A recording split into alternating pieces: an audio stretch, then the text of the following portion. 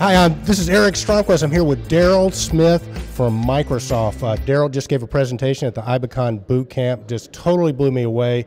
Darrell, you just got a few square feet under that you're taking care of, right? Yeah, just a few. It's 15 million square feet, 145 structures, and 58,000 house heads in our campus in Redmond, Washington. Yeah, so that's a lot of real estate. Now, what had you guys get on board with the whole building automation thing and the energy data revolution? So we are really paid to optimize our budget and continue to look at cost savings. And for this, it started with a business problem. We're looking at how do we lower energy and become more sustainable and lower our carbon footprint. And so we're connected to 2 million points. These are all the data points that are flowing from all the pieces of equipment, the assets across our campus. And in a 24-hour period, we collected 500 million data transactions. And this is big data we historically had done nothing with. And so we thought, boy, there's got to be a way to use IT in our buildings, and the value is it's seamless to the occupants, meaning tenant improvement I would have had to have building shutdowns and lab shutdowns, and it's a fraction of the cost. And in fact, what we're seeing is a payback in less than 18 months, and Microsoft or Washington State is the third lowest energy cost state in the nation. And you guys are still getting that much payback. That's amazing. We're not only that, the utility is rebating the software, the deployment, and some of the IT costs, because this is replacing our retro commissioning program.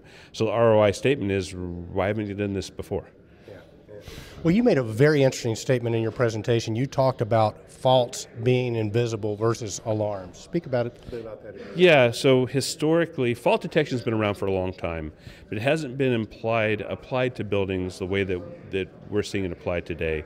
And if you think about a building, if there's a large air handler that's on the roof that accidentally turns off or for whatever reason turns off, then the people in the building start getting warm, the facilities team see the alarm from the equipment. It's very visible. It's in your face.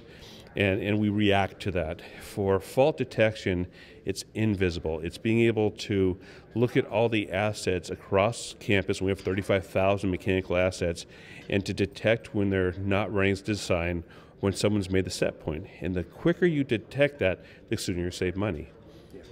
Yeah, you were telling me that when you first started collecting the data and analyzing and doing the analytics, that you thought maybe you get a 20, 30% payback. Picking up the faults totally, I mean, that was a total underestimate, correct? Absolutely. In fact, I'm a big fan of LEED, so USGBC LEED certification, but we are finding that our LEED buildings were the ones that had the most opportunity for improvement, the ones that had the plaque in the lobby. That's because commissioning practices today don't go deep enough in the building and don't address it in a way you can do with having the IT, with having the data in your hand. It really has been a game changer for us. Well, and what about our people out there who maybe worry about the cost of implementing one of these systems? I would say the jumping off point for each customer is different, and depending on what they're trying to achieve. So are they after just understanding their energy use? Is that really the fundamental thing they're trying to solve for? Are they really trying to optimize their assets and drive energy costs down? And so the cost is relative to where they're jumping off point. But if you think of it relative to a tenant improvement or a rip and replace, the ability to extract data from all the existing buildings onto a common platform is a fraction of the cost. So showing that in the third lowest energy state cost in the nation that we can 18-month ROI or 18-month payback, imagine what we would do in a higher cost area. Fantastic. To our people out there who maybe haven't got started, Darrell, is there anything, I mean, sort of the first step, second step, third step, best practice? What do you think? So for us, we really started this whole journey by writing our requirements. Everything from what did we want to be when we grew up, what reporting did we stop doing because it's just too labor intensive that we felt was very important. What new reporting did we want? And having an understanding, we came up with 195 requirements. And that really was the anchor to our strategy. We looked at our gap analysis, so what did the campus have? Was there anything that we need to shore up on the IT side for connectivity? And luckily there wasn't. And then we just did an RFI, RFP, and we decided to do a 3-vendor pilot for a year. Because this is an emerging technology, and we really wanted to test the vendors out there. And that's where I really found that I was underestimating some of the power of IT and the ability to use fault detections to optimize our campus in ways I'd never imagined.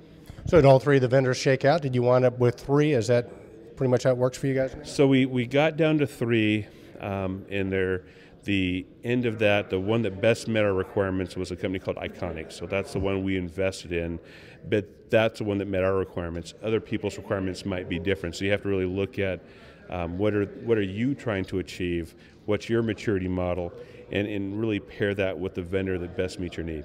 Okay, now we're going to test Darrell here a little bit, okay? Because what's the point of having data if you can't make predictions? So here's a test, okay? Seattle Seahawks record this year, are they going to the playoffs or not? I hope so. I think we'll go 10-6, get in the playoffs, and take Atlanta out this time.